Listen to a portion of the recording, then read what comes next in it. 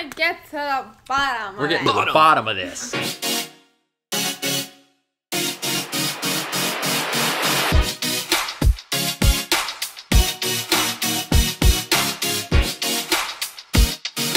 What's up, you guys? How you doing? I'm Paul. I'm Morgan. I'm Steven. In today's video, Bethel Church on their YouTube channel is addressing the grave soaking.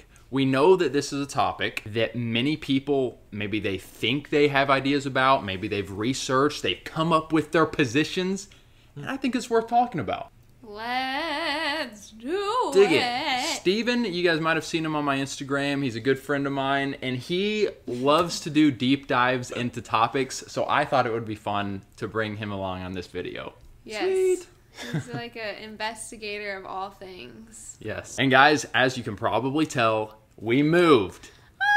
And we got a little bit of a new backdrop. We're still in the process of working out the kinks in our backdrop. I haven't totally finished it or come up with what it's gonna really look like, but I'm liking it. before we get into this video, you guys know what to do. Some of you all may have been watching our videos for literally 4 years and you never hit that subscribe button. That's a travesty. Why? Hit the subscribe button. We make videos on culture and social issues from a Christian perspective to help you have hope. And be free. There we go. All right. All right. So, guys, let's start off with this. Bethel Church, or just the church at large. And Steven said this a bit ago off camera. We want to be careful, so to speak, when it comes to speaking on the Christian church. You know, we want unity in the church. That is what we desire deeply. That's what Jesus desired in his prayer. And I think it was John 16, maybe. I pray for unity among believers. So we desire that. We are not here to be like, oh, look, Bethel did this. They said this. Let's talk about it on our channel. But there is a place to bring up stuff and talk about it. Perhaps there needs to be warnings. Maybe we'll come to the conclusion, oh, this actually, they're doing it just fine. Like, I'm not totally sure, and I'm not even totally sure we're all going to see it completely the same way. That's part of the beauty of having a channel and being able to discuss. And our goal isn't to throw any mic drop or throw anybody under the bus. And, you know, I think they talk about in the video too that the internet's crazy. Yeah, you can so easily misconstrue a picture or one sentence totally taken out of context. And literally, I mean, that's how rumors spread and that's how total misunderstandings happen. Yeah. And I think that's happened a lot with Bethel, in my opinion. But I think some of it is valid. And I think that this is a good conversation to have. I know you guys have reached out to us a lot about just our thoughts on Bethel. And we've talked a little bit about it here and there in other videos. Yeah. Well, and when we have brought it up, talked about kind of Bethel, Todd White, the American Gospel documentary, there's been like a lot of interest and a lot of people weighing in. So we... about 4 or 5 days ago, I want to say, a video popped up on my timeline. The title of this video was, Does Bethel Church Teach Grave Soaking? Rediscover Bethel. Say what? So it came out about a week ago. It's on Bethel's actual YouTube channel. It's about a 26-minute clip. We'll link it all below if you want to go watch that. I want to play a few clips out of this discussion between Pastor Bill Johnson of Bethel and I think it's the Dean of Bethel School of Supernatural Ministry. I noticed they've been making several of these videos calling them Rediscover Bethel, and they're addressing maybe popular misconceptions, concerns, accusations. That's cool. So the grave soaking one, I have heard people really come after Bethel for this, saying, did you know that Bethel lays on graves to soak up the spirit of the dead saint or the dead person underneath? I mean, it's a pretty common accusation, I think. That is maybe the most common accusation that I hear about when people say that they don't like Bethel or they feel bad about Bethel or not good about it. Like, they say, well, they believe in grave soaking. I'm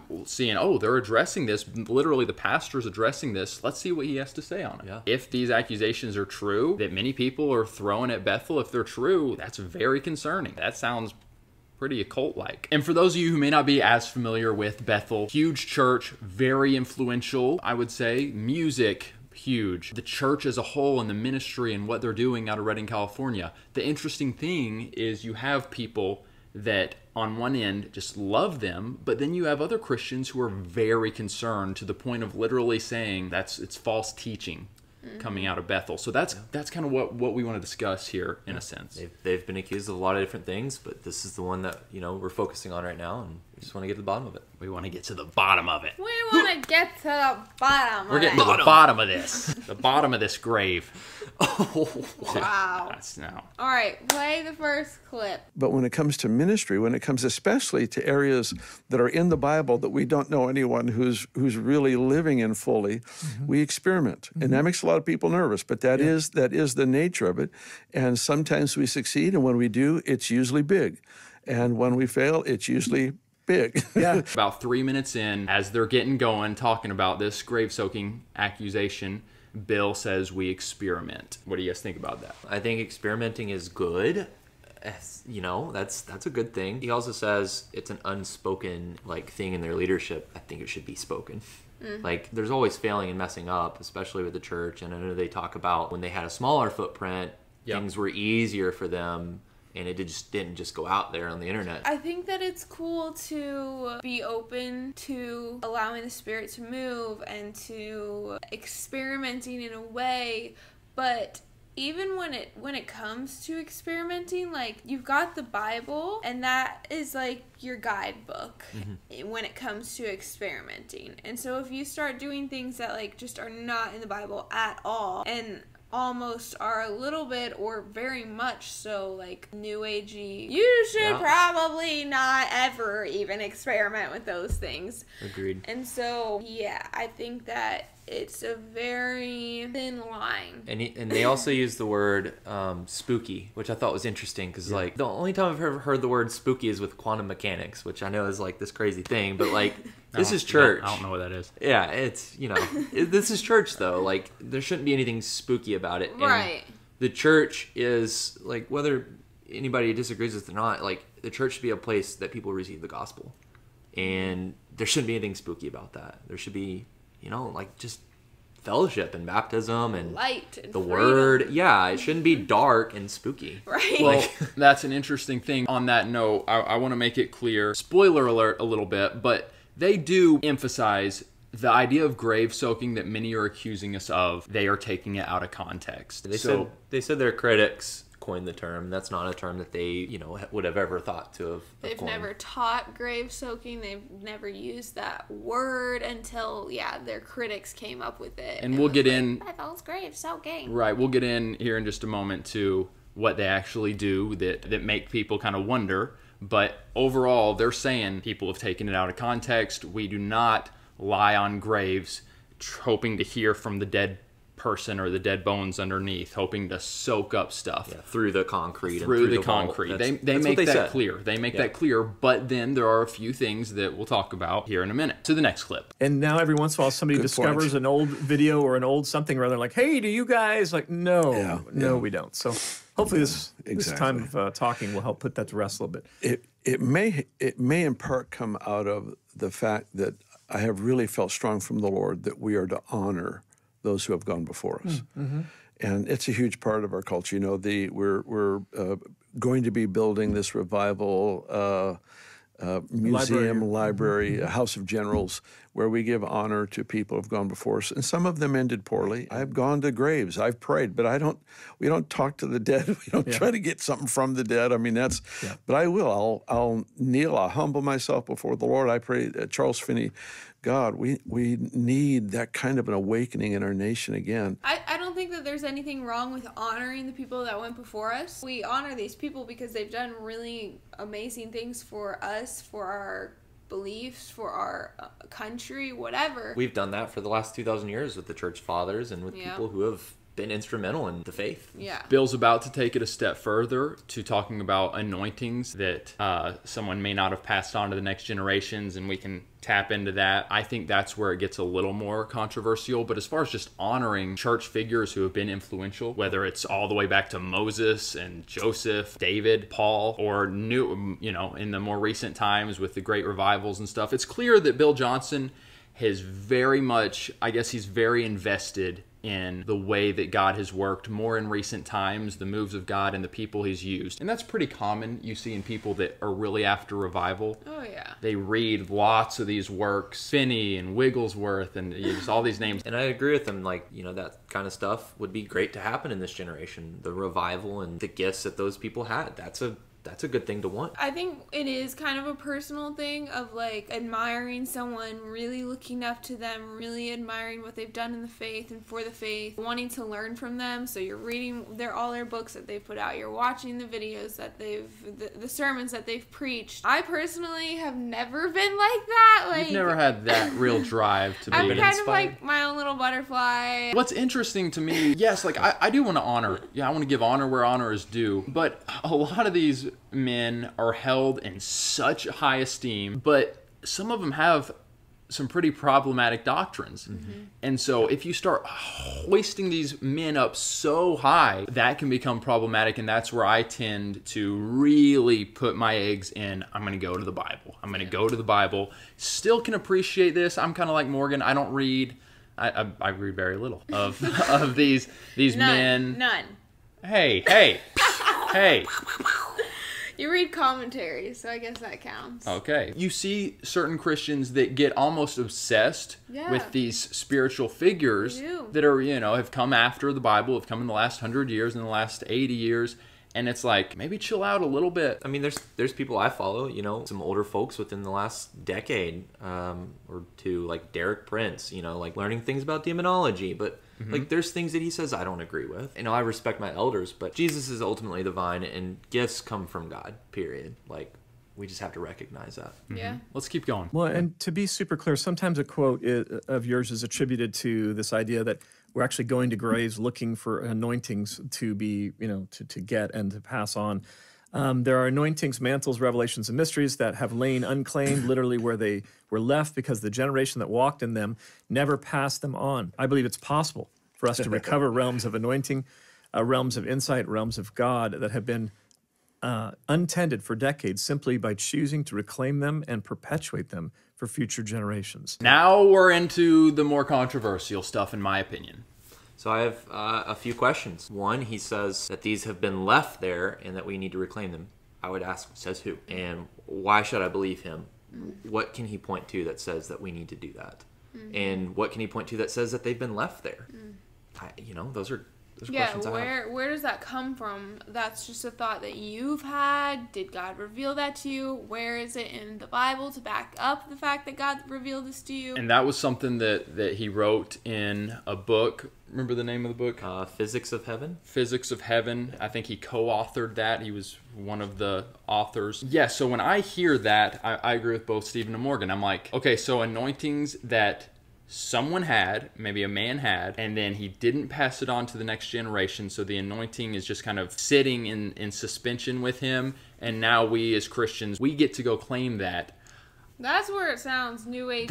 I guess I'm hoping that maybe Bill, and I don't go to Bethel, I've never been. I'm hoping that he doesn't push this idea too hard. If he thinks to himself, or maybe he's prayed and he feels like he's got something here, then explore that on your own with God. But to start, and this is my concern with a lot of churches really, is they take something that they feel like, oh, I got something here. They start preaching it. They start kind of putting it into their doctrine, their church thesis, so to speak. And it's just not biblical. I'm not saying it's totally like, oh my goodness, that is the worst thing I've ever heard. I'm not. And as a shepherd, you have a role to be clear and concise in your communication with the audience. I can't blame them for taking that and running with it. It's something that you really need to test the spirits of that with the Lord on your own and with like your close mentors and accountability partners, rather than writing it in a book for your entire church to read, preaching about it maybe, and putting it out there for the whole world. And I think I think some people have attached that to this grave soaking idea and said, well, they've posted some pictures on graves. His wife has a picture laying on a grave. Or they've said some stuff about graves, and then Bill Johnson says this, that there's anointings that are sitting, kind of waiting, paused, so to speak, with one person or generation, and now we can go claim that for our generation. And so that together with the grave stuff sounds pretty weird. Yeah. And we do see biblical evidence in Scripture that anointings have been passed on. Elijah and Elisha, that clearly happened. Okay, let's talk about that for a second. So we saw, yes, Elisha. Did Elijah say, like, what do you want me to do for you? And if I'm remembering correctly, and Elisha said, give me a double portion of your anointing. That's a bold prayer. Elijah says, if you see me ascend up into heaven, you'll get that double portion. I can't remember the scripture. I can't remember exactly, but it's something like that. So I'm sure Bill Johnson is using that to kind of form this idea of an anointing maybe stopped with somebody and we can go reclaim that. So does that mean there's enough biblical precedence for Bill Johnson to kind of preach on this in his book? They haven't used any scripture to back that up, and that's ultimately what we need to be looking for, because that's one of the number one ways that God speaks, is through his word that's already been written. Oh, 100%. He hasn't done that. He just kind of put it in the book, and I haven't read the book, but... Yeah. Do you feel like that? I'm genuinely like thinking to myself, okay, so there is an example, anointing getting passed on. We don't see an example, to my knowledge, in scripture of a person died and we go sit on their grave, pray on their grave and receive the anointing, or even the person dies and so we just say, God, they had an anointing, it stopped with them, give us this anointing. Like, I don't see that. Yeah, I feel like he's maybe stretching. He reads that and he's like, okay, this validates my thoughts that I've been having about, like, when a person dies and they don't pass on their anointing, like, we can go pick it up. So stretching, I like that. Well, stretching, I think that Bill and the guy that he's with and maybe the church motto, they're okay with potentially stretching, or I guess you could call it, I don't want to, put words in their mouth, but taking risks. And then they say in this video, I feel like a couple times or in a couple different ways, we are okay with experimenting. I would rather have a church that takes risks and misses it sometimes than never takes a risk and just is a dead church, so to speak. Yeah, and we also know that, first of all, the Old Testament is not irrelevant, and actually it further exemplifies the gospel. I love the Old Testament. Secondly, me too. Secondly, we have the Holy Spirit. That's our anointing. Like, we might have different anointings in different areas and different gifts that we've been given, but the Holy Spirit is ultimately the source of that. And, there's different anointings that happen in the Old Testament for specific reasons within prophecy. And so now you got me wondering, in the Old Testament we saw the anointing of Elijah to Elisha. In the New Testament, Jesus, after he ascended, we got the Holy Spirit. Pentecost, yeah. So I like what you just said. We have the Holy Spirit of anointing. Do we need an anointing of a man, or kind of the mantle that he carried? I just feel like what Morgan said, it feels like a stretch to me. If you want to take a risk, Bethel and Bill Johnson, and start kind of going after that, to me it seems like a stretch. Let me know your all's thoughts on that particular part in the comments. Where are you at with it? And just real quick, I want to say, Bill, again, towards the end of the video, he does make it clear, we may take a risk and I may look at it down the road and be like, that kind of fell flat. So he's admitting part of their package is we're going to take risks and we're going to miss it sometimes. And isn't that all of us? I mean, we're all taking risks. Yeah. We're all announcing on Instagram the next new thing that we're going to try out, and then, like, it flops a week later. I mean, that's a tough one, though. Embarrassing. Because I like, there's a place for taking risks with the Lord. Yes. But it's just like, at what point does it become concerning? And the whole point of following Jesus is the risk. He tells us in, I think it's Luke 16, count the costs. Like an architect sits down and counts the cost of building the project. He says, this is a risk. Experimentation, maybe in like worship or something, and like, hey, maybe let's try this key or something, but like experiment, we know that word generally means something that's just like not been done before. I think we just need to be careful with experimenting, because like Stephen said, experimenting is used in like, we're doing something that nobody's ever done before. Okay, that's fine, but is that what the Lord's calling you to? Or is it just that's what you want to do? Hey, and real quick, the gospel never changes. The message is always the same. I mean, it's been going around for 2,000 years, and 2,000 years before that is a foreshadow. So we need to stick to biblical principles. Yes. It's good. If we're being real, there's a lot of churches in America that seem very dry to the point of almost being dead. So I want to give some credit to churches that are like, we want the Lord. We want to be a thriving, living church. And because there's so many dry churches, we are going to look different. There's a place for that too. There's a place for that. Absolutely. It's admirable. And yes, go after revival. Go after God. Go after his heart. Go after knowing him better and deeper. go after being on fire, but like, let's not get so carried away that we literally start losing sight of the gospel and that it never changes. All right, next clip. And we have a responsibility. It's a responsibility of honor, but it's also a responsibility to preserve the testimony, because that's the spoken and or written record of what God has done, which prophesies his intent into this generation. And if we don't steward the testimony well, the record of his nature, the displays of his covenant with people, if we don't steward that well, we're not really prepared for what he wants to do again. And so they're all intertwined. It's our responsibility to serve this generation well. Well, he used that word honor again, and it seems to be a big thing. But I would just ask Bill, like, says who? We have preserved and written records. It's called the canonization of Scripture, baby. And we finally closed in the the 15th century, 16th century, and we're living in a time where we have access to that. That is preserved. It sounded like he was elevating these latter things that have come after the canonization of Scripture, and he was saying, if we don't honor this, if we don't save it, then we're doing a disservice. And I'm kind of like, if you want to do that, fine, but let's not put that at too high, because I mean, he was really holding this latter stuff in a high place, in high esteem. And I'm like, let's make sure we really know, here's what we hold in high esteem, Old and New Testament, that they've canonized. The other stuff is great. Let's keep going. So this picture of your wife, Benny, being laying down on a grave, and that is actually like, so when we say we don't practice this, you're like, we have photographic evidence of Benny laying on the grave. What is she doing? What's her story in that? What's up to? Our whole deal is we want to respond to God in a way that he wants us to respond. If I kneel, if I dance, I've shouted, I've danced before the Lord, I'll lay prostrate before the Lord, and that's all it is it's we want to be. So he doesn't really answer the question about his wife laying on the grave. Impressions that will do whatever he says to do. So this picture of your wife, Benny, being laying down on a grave, and that is actually like, so when we say we don't practice this, you're like, we have photographic evidence of Benny laying on the grave. What is she doing? What's her story in that? What's up to? Our whole deal is we want to respond to God in a way that he wants us to respond. If I kneel, if I dance, I've shouted, I've danced before the Lord, I'll lay prostrate before the Lord, and that's all it is we want to be responsive enough to his impressions that we'll do whatever he says to do. It's weird because he didn't really answer why she was laying on someone's grave.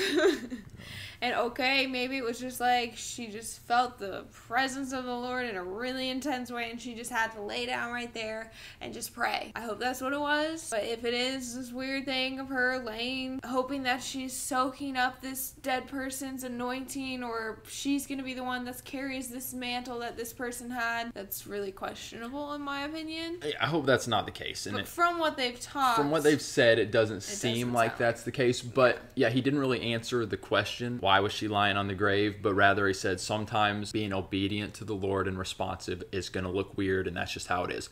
I would agree with that. Yeah. David said, I will be even more undignified than this, when his wife was calling him out for dancing before the Lord with a linen cloth on. I get that. That would look weird, but that was right in his spirit, right before the Lord. It's going to look weird sometimes, especially to certain people that are just like, the apostles, they seem drunk when the Holy Spirit fell on them. It's going to happen. They've all looked weird to a lot of people before, and that's fine. Hopefully they won't continue, because they've made it clear they're not, when it comes to the grave soaking, they're not laying on the grave hoping to soak in this person's spirit or hear from like their voice, or it's not. So they're making it clear it's not weird like people are saying. It might be weird, but it's not weird in that way. If the wife was posting that picture kind of just having some fun, and they alluded to it earlier in the video, like, we thought it was kind of funny that people were accusing us of this grave soaking, that's fine. But now that it's like kind of gotten a gray area, let's not keep making these jokes posts or joking posts. Maybe posts of them laying on the grave. Maybe let's hold off on that. She's posted a couple out there on social media, and people have run with it. You know, she's posted some on Facebook too of her hugging a grave of the Finney guy. I don't know who that is. And it just says, "This is what I like to do." So she's having fun with it. It's almost like a very subtle trolling, maybe. And then the comments say, "Soak it up for me." And it's like, yeah, someone said that. That's fair. But come on. Let's not take it too far. All right, guys, comment below. I want to hear your thoughts on this. Keep the comments respectful. Have you been to Bethel? What's your experience? What's your experience doing research? What are your thoughts? Give this video a thumbs up if you appreciated having Steven's voice in this video. I thought you had some really good stuff to share, bro. Thanks, buddy. Boom. All right, guys, we love you very much. God bless you. Have a wonderful rest of your day. We'll catch you again very soon. Have hope. And be free. That's what causes like a... Chasm. A schism. That's what causes... Squishy, help her out. Wrinkle in time. A wrinkle in time?